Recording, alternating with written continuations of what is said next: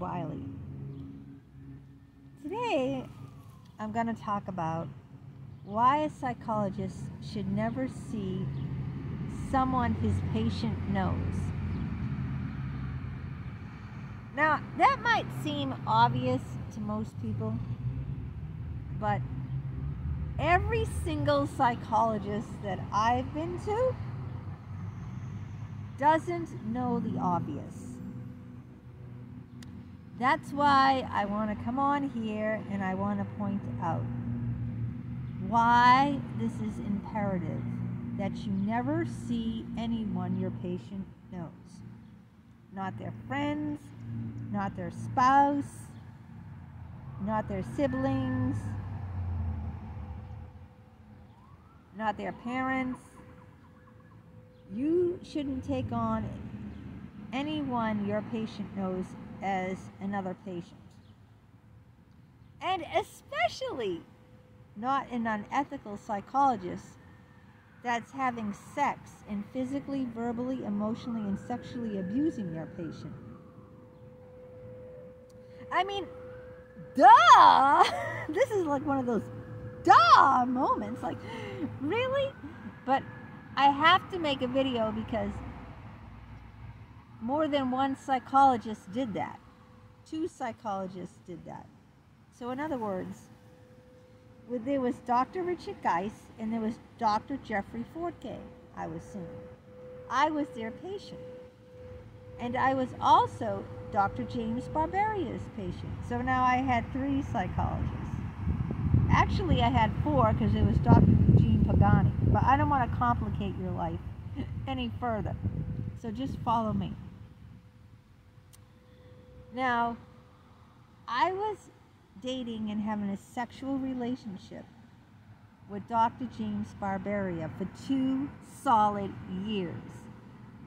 He ended it. The sexual relationship began when I was his patient.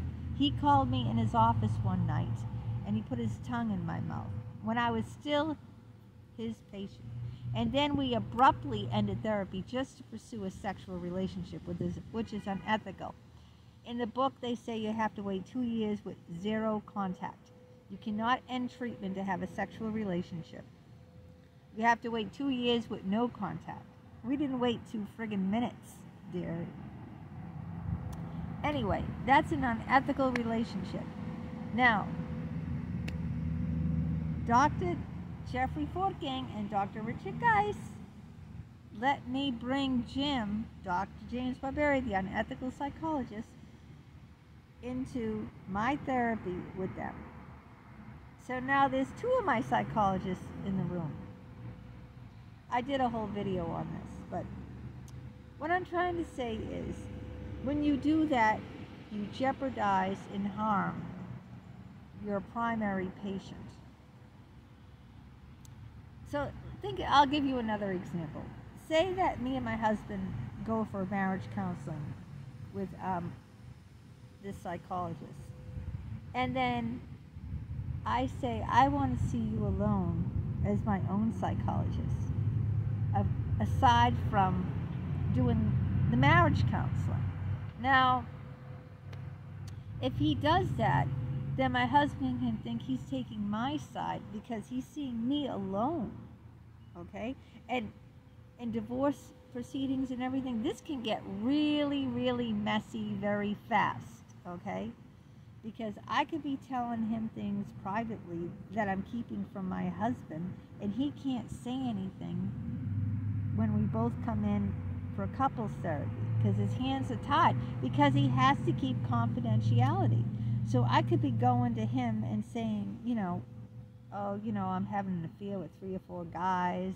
I might have, AIDS. I don't know what I have. And he can't say anything to my husband because he can't break the confidentiality he has with me as a solo patient. So this is the setup that happened with me and Jim when we both went for couples therapy. And Jim saw Dick as his patient, as he was Dick's patient and I was Dick's patient. Guess what happened? No matter what I said, or no matter what Jim said,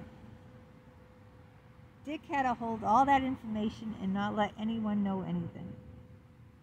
Must be kind of fun, huh? To be privy to all that and sit there, you know, smiling and going, uh-huh, and knowing what the other person, because Jim lied, you know. He could be saying, she's this, she's that, I can't stomach her, I want to end it with her, she's a, you know, rhymes with runt and all this stuff. And Dick got to pretend that he's the sweetest thing, you know, since, I don't know, apple pie, a la mode, gelato. You see what I'm saying? He can't say anything.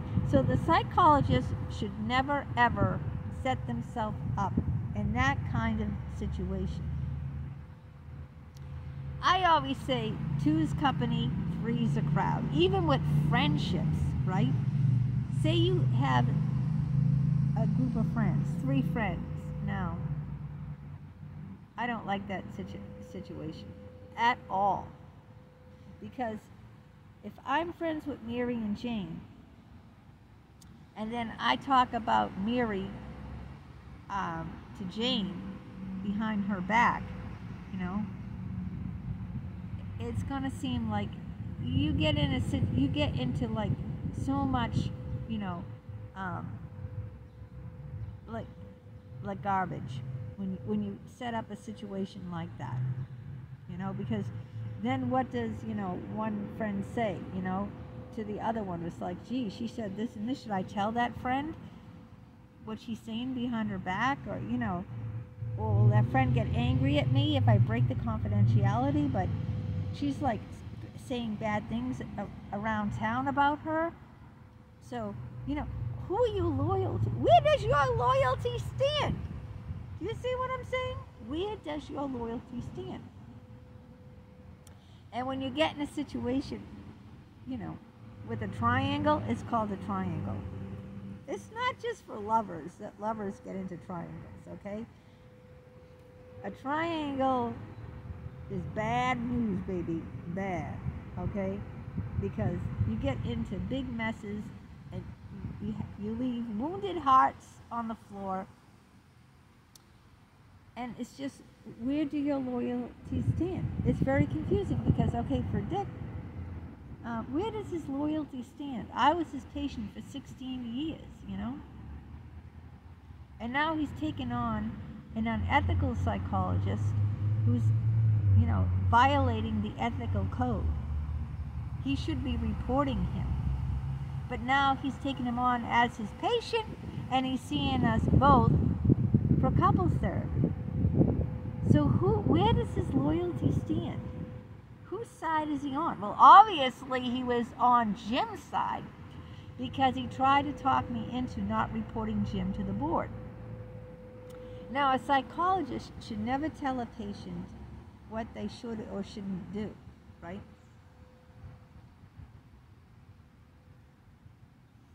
That's wrong. And obviously he's standing up for Jim because he's telling me you cannot report him to the board, although I did. You'll ruin his life. Where's his loyalty stand? I was his patient of 16 years. Jim came along, was violating the ethical codes, and Dick knows this. Dr. Geist knows this because he's a senior psychologist who took the Hippocratic Oath himself, who has to abide by it himself. So he already knows this. And he's supporting someone who's violating the code, who was getting his license suspended, but he conveniently died before it. How do you like that? He just conveniently died, so he would die a hero. That really irks me, you know? It really irks me that he died a hero. All of his patients think he's a hero. All of his colleagues think he's a hero. And all of his friends think he's a hero because he never got his license suspended. Why? Because he died. He died before that could happen. But Dick is very much alive. That's why, in order for me to heal, I need to reveal. See, I'm a poet. and I know it. I'm not going to keep quiet anymore about these unethical psychologists. That's why I have a whole newsletter out on LinkedIn. Every day I write. I've written books upon books. I spent hours and days, weeks and months and years writing these books. You think it's easy to write a book and get it published? Even self-published. I have to do all the writing, all the editing, all the formatting, all the marketing. I have like a full-time job, but no one believes me. It's a lot of work. How many people do you know have written a book? Okay? So that, that explains it. It's my mission to get the word out. You'll notice that a lot of people who suffer trauma in their lives write books. And I'm not talking about people who were writers before. They weren't professional writers. Like, look at Natalie Holloway's mother. She makes speeches. She's written a book about what happened to her daughter. She wasn't a professional writer. But because she suffered trauma of losing her child, she wrote books, and she gives speeches to inform people. Be very careful about the people you get involved with. One wrong decision, like that night. Natalie getting in the car with Van Buren. Oh, by the way, he's coming to the USA. Her making that wrong decision ended her life, and it ruined the lives of a lot of people who loved her, especially her parents. I just can't imagine, my child being horrifically murdered like that. My life would be over for sure, But I guess I'm going off topic again, like I always do.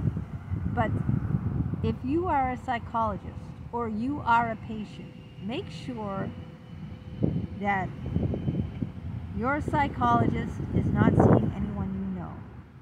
Or if you're a psychologist, make sure that you don't take on as a patient anyone your current patient knows. Because it will just end up disastrous, believe me. Someone's going to feel hurt. Someone's going to feel like they're not going to be sure where your loyalty lies.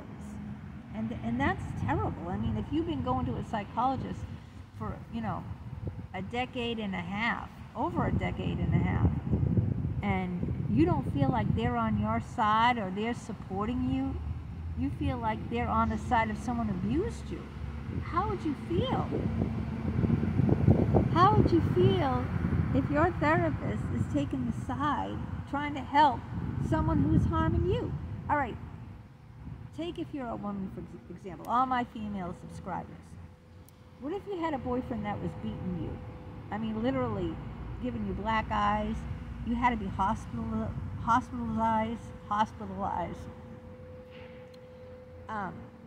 Really, he killed your pet. Think about it. And you got rid of him. Now you're going to a psychologist to help you deal with all that trauma, right? As an abused woman, and you find out that your psychologist, who's supposed to be helping you, is also seeing your former boyfriend who beat you up and killed your pet and almost killed you. How would you feel? Would you want to continue seeing? And you put so much trust in them, and then now they're favoring the person who hurt you and harmed you. What? That's a messed up situation, don't you think? How would you feel if it was you? It's caused me so much trauma. It led me into a spiraling, abyss of alcoholism. I never had an alcohol problem before, but thankfully I'm doing better now. I'm only drinking 2 glasses of wine, but I was drinking 4 to 5 vodka drinks 7 days a week. But it doesn't mean that I'm over it, even though it's been years. I'm not over the trauma. I will never go to another psychologist ever again the rest of my life. Ever. Read my books, and then you will know. If you've read my books, you will know why I will never, ever go to therapy ever again, no matter what happens to me. I just don't trust any psychologist. They're all the same. And I've had women, I've had men, I've had foreigners, I've had people in their 30s, 40s, 50s, 70s, you know. I had a wide spectrum of them. I don't trust them. They usually go into this profession because they're very messed up themselves. So I just want to stress that, you know, don't get into a triangle, especially in therapy. It's no good to get into a triangle in your personal life, like having 2 boyfriends or cheating on your husband or wife or etc. Triangles are bad. They're just bad. And in therapy, they're destructive. Not only are they bad, but they are destructive. They destroy trust. They just bring down the relationship. The loyalty is gone, the trust is gone, and you feel re-traumatized. Because not only are you dealing with the trauma from your unethical psychologist who's sexually abusing you, verbally and physically, but now you have to deal with the trauma of your other psychologist who's supporting the psychologist who's sexually, verbally, and emotionally abusing you. So now you have no one in your corner. You're totally alone. You have no one. Because the person that you were going to, well, both of them, they were both your psychologists, right? They were both of my psychologists. They were both supposed to be supporting me, protecting me, but neither one protected me. Neither one supported me. They both ganged up on me, and they hurt me immeasurably. 2 of them, against 1 patient. Actually, it was more than that, because Dr. Jeffrey Fortgang was involved too in seeing Jim. So it's like, yeah. So I hope I got the message across loud and clear. Whether you're a psychologist, do not see anyone that your patient knows. Just never do it, ever.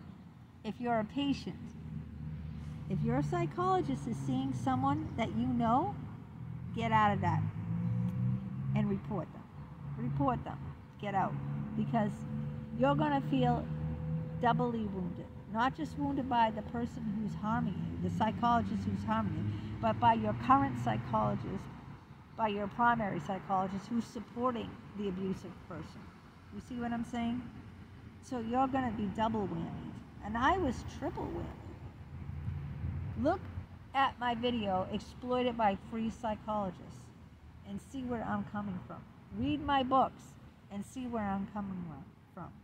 See why this is my mission, to alert people about this, because, you know, it's rare, it's bizarre, it probably was never even heard of, never talked about, never thought of. We got to start changing the rules. We got to start talking out. We got to start making people aware of these things that happen and harm people very deeply. I am still have insomnia. I still have panic attacks. I still have post-stress disorder. Post-traumatic stress disorder. I have, you know, I don't trust anyone. I'm cutting back my drinking, but it's taking many years just to get to this point where I am, only drinking 2 glasses of wine a night. And it's hurt me physically.